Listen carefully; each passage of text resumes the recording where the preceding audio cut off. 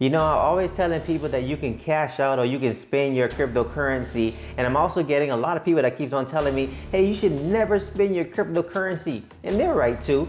But I'm going to be telling you why you should not spend your cryptocurrency if you want to actually hold on to it in this video. Stick around.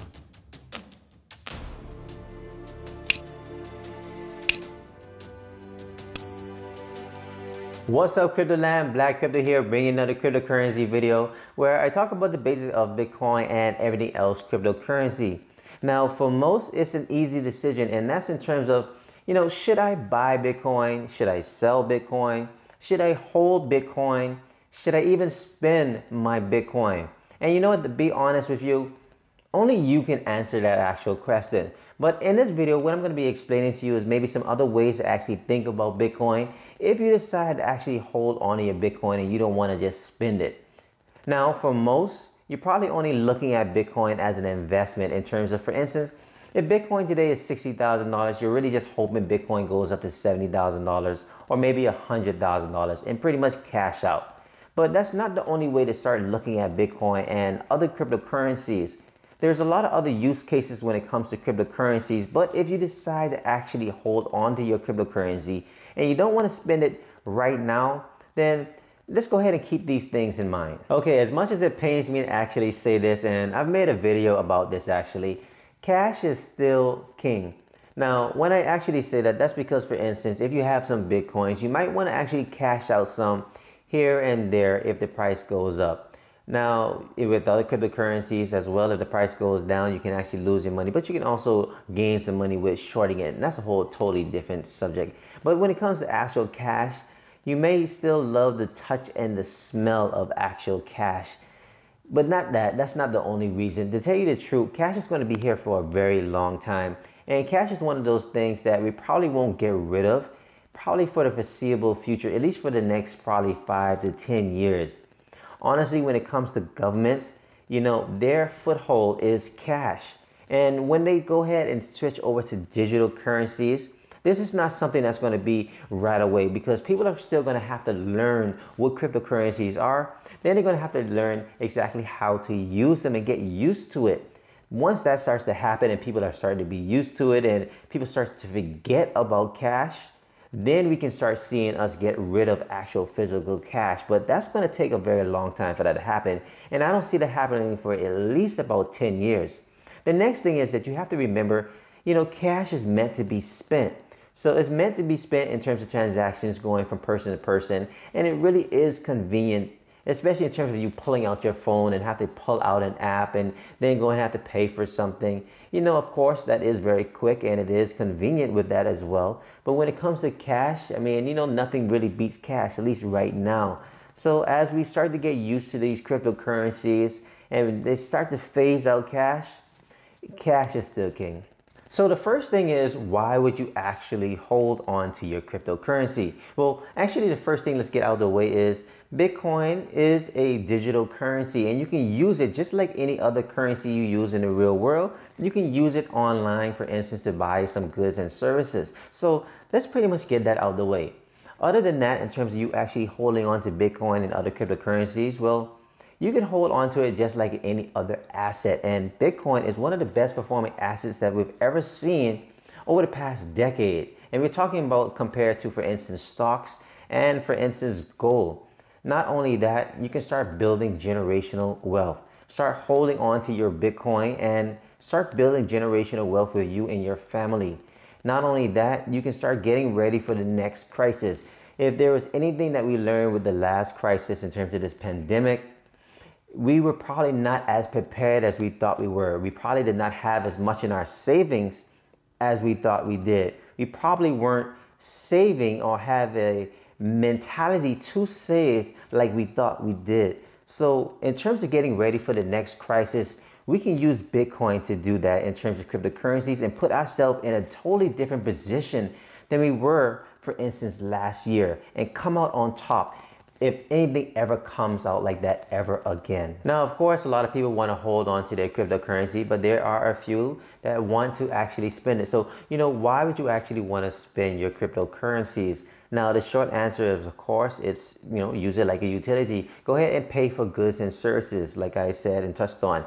Now, just like fiat currency that you can go to a retailer and buy something, you can do the exact same thing with Bitcoin or other cryptocurrencies. Of course, a few years ago, there were a lot of stores that didn't accept any kind of cryptocurrencies, and now hundreds and thousands of stores now accept cryptocurrencies in some way or another. If they don't accept cryptocurrencies directly, one of the things that you can actually do is go ahead and get a, Bitcoin debit card or a Bitcoin credit card. And actually, by converting your Bitcoin and your other cryptocurrencies to fiat currencies and then using that card at an actual retailer. So that's what you can actually do if you decide to actually spend it. Okay. So maybe you've made up your mind and you don't want to spend your cryptocurrency, and that's actually okay. And I have no problems with that. But I'm going to give you about 5 things that I want you to keep in mind also when it comes to you not spending your Bitcoin. Because maybe you're only thinking about it as an investment, like I said. And you don't want to only think about Bitcoin as an investment. There's so many other different things that you can actually do other than just spend it. So let's go ahead and talk about those. So the first thing that you can actually do if you don't want to actually spend your Bitcoin, and that's okay, is you can accumulate a whole lot more. Go ahead and start buying some more Bitcoin or other cryptocurrencies and start adding to your actual stash, because you know what? One day, of course, that could be worth a whole lot more than it is right now today. And at that time, you might be actually wealthy. Your family might be actually wealthy at that time. So go ahead and start accumulating a lot more. The second thing that you can actually do if you don't want to spend your Bitcoin is go ahead and transfer it to a long-term storage solution. And what I'm usually talking about is an offline hardware wallet. You always see me with a hardware wallet right there. So when it comes to an offline hardware wallet, this is one of the safest solutions when it comes to, being offline away from hackers, and also a storage solution if you want to hold your Bitcoin or other cryptocurrencies for, a year or 2 years or 5 or 10 years. This is probably one of the best options for you. Not only that, when it comes to this, I want you to actually start organizing your accounts and then also take these cryptocurrencies off, for instance, these exchanges, and put it onto this hardware wallet for long-term storage solution, because you want to actually take possession of your actual cryptocurrency. So start doing that if you don't want to actually spend your cryptocurrency. So the third thing that I want you to keep in mind, if you don't want to actually spend your cryptocurrency, is go ahead and get some interest on your cryptocurrency. Just like in the real world with a traditional bank, you will be getting interest on your cash. The only difference is now is that you are getting very low interest on that actual savings account. But with actual cryptocurrency, we're seeing outrageous interest rates, of course, from 1% and all the way as high as 20% that we're getting. So you can actually do this on a lot of different exchanges, or you can take possession of your cryptocurrency and start getting interest on your cryptocurrencies within your actual wallet. And this is one of the powerful things about cryptocurrency that we're seeing, as it is really just shaking up the whole financial sector. So the fourth thing that you can do if you don't want to spend your crypto is go ahead and borrow against it. And I'm talking about get yourself a crypto-backed loan. So use your crypto as a form of collateral and get yourself some cash. And then go ahead and pay back that loan at a given time. So just like in the real world, when you go ahead and you get a loan, you probably have to put up your home or your car or some cash, and you probably don't want to do that. Now that you have some cryptocurrency and you know the price of cryptocurrency is probably going to go up, then keep it safe, but get a loan against it, especially if you know you're able to pay back that actual loan. The fifth thing that you can do if you don't want to actually spend your actual cryptocurrency is go ahead and earn more cryptocurrency. And I'm talking about go ahead and start yourself a business. Maybe start yourself a business, or if you even have a business, start accepting cryptocurrency as a form of payment.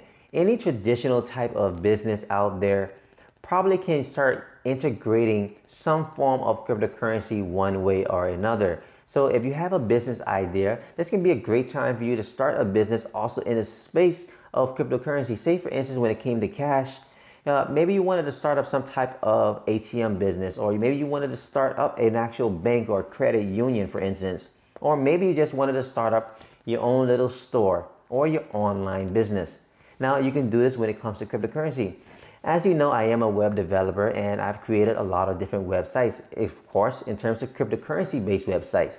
And this is one of the ways that I actually earn some passive income in Bitcoin. and you can actually do the same. I gave you about 5 really good things to think about, but I'm actually going to give you a bonus one, and that's, of course, go ahead out there and educate others. If you have some Bitcoins, that means you're probably a little bit savvy when it comes to you buying and selling some Bitcoins. So as others are really interested in Bitcoin, tell them about Bitcoin. Maybe teach them how to buy and sell Bitcoins themselves. I mean, of course, when it comes to Bitcoin and it becomes, more ambiguous in terms of using it as form of currency, people are going to have to understand this, and people have to understand it from people they trust. So you, as being a person that somebody else trusts, go ahead and tell them. Otherwise, what you can also do is send them right here to this channel. And also, if you're not subscribed, make sure you hit that subscribe button. Make sure you hit that bell so you'll be notified anytime I release any new videos right here on this channel. And also keep in mind, I mean, this is almost like, for instance, you getting some money, flashing around and telling everybody about your new job, and they have an opening, your friend is unemployed, but you won't tell them. That's not fair. All right, crypto land, so there you have it. So if you don't want to spend your cryptocurrency, you know what? That's quite all right. But make sure at least go out there and start helping the next person. Teach somebody in terms of how you got involved with cryptocurrency. Help them to also get involved with cryptocurrency. Not only that, what you can also do is start accumulating more. Go ahead and start gaining some interest on your actual cryptocurrency and put it away for a long-term storage.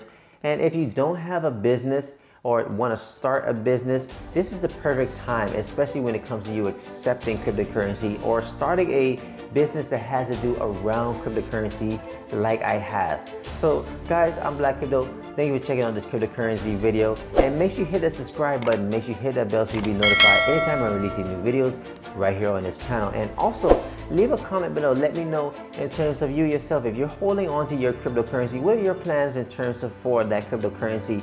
Do you plan on opening up a new business? Or are you planning just to sell it at a given time because you want that cash? Let me know in the comment section below. And also hit that like button because it helps me get my videos recommended out there to everybody. And I'll see you guys in the next video.